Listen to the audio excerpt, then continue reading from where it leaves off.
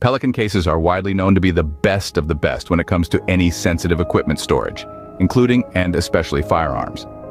However, most of us don't have hundreds of dollars to throw down on expensive gun cases. A cheap alternative can be purchased surprisingly from Harbor Freight of all places. Their Apache line of gun cases isn't as good as Pelican, but it is more than adequate for most hobbyist and shooting sports enthusiast use cases. Let's face it, we might LARP, but we aren't actually jumping out of helicopters with these things. I would actually argue that the Apache gun case is better for the average civilian than Pelican, because it is quite a bit lighter than its Pelican counterparts. This is a real consideration when it comes to flying with guns, with airlines having fairly low weight limits. The cases themselves are extremely affordable as compared to Pelican, especially if you catch one of their frequent sale prices. I got this Apache 3800, which is perfect for transporting multiple pistols for only around $40. The Apache 3800 has a really solid plastic exterior. The plastic doesn't feel cheap. It is heavy, but not as heavy as a Pelican case. Still yet, it beats out anything you can buy at most big box sporting goods stores. The Apache 3800 features heavy-duty clasps with reinforced eyelets for locking. This is extremely important, as it prevents someone from breaking open the case very easily. That is a must-have feature for any kind of air travel with firearms. The carry handle is rugged, and it feels well made. This isn't going to break anytime soon. The Apache 3800 interior is very spacious. The height is perfect for storing handguns vertically, even full-size handguns with optics mounted, meaning that you can cut the foam in such a way that storing many pistols is more than possible. The foam included with the 3800 isn't great, and it's easily the worst thing about the case. It can be improved with a can of Plastidip, which I'll show you a little later in the video. The case itself is supposed to be fairly watertight, but I haven't tested this myself and can't speak to that.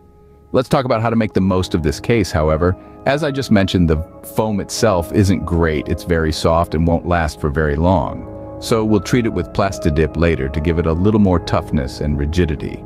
Before we do that though, we want to plan our general layout into the foam of the case. I'm going to be transporting up to 4 pistols in my case, so I roughly planned out how I wanted to lay this out. I decided to cut 3 slits vertically through the foam that would fit 3 full-size handguns, and a more compact slit horizontally at the top of the foam for a subcompact handgun. I then wanted to cut a few squares that could either optionally hold ammo boxes or magazines. What you end up doing here is going to largely depend on your gear and your personal needs. For me, I set this up to be ideal for competitive shooting matches and cross-country training classes.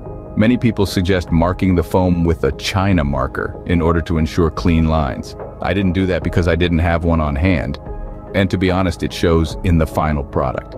It's just a gun case, so I don't care if it's not a beauty queen, but the job I did definitely could have been prettier had I taken the time to do that. The foam comes in multiple layers, so you're going to have to cut down into it. I would keep the top and bottom thin layers intact and only cut the middle layers. This way you have padding on the top and bottom of the case still. I ended up cutting as I went without marking the outline, so things turned out a bit crooked. Just the same, I cut the foam in the wrong place at one point and had to glue it, so I'm not super proud of the job, but the case is still very functional, even if not pretty. The final step is to Plastidip the foam inserts. This adds rigidity to the foam, and it'll extend the lifetime of the foam itself. I would spray as many layers as you can until you run out of Plastidip in the can. The layers have to cure for 30 minutes before you can lay another layer down. For the Apache 3800, I was able to get around 8 layers out of the can.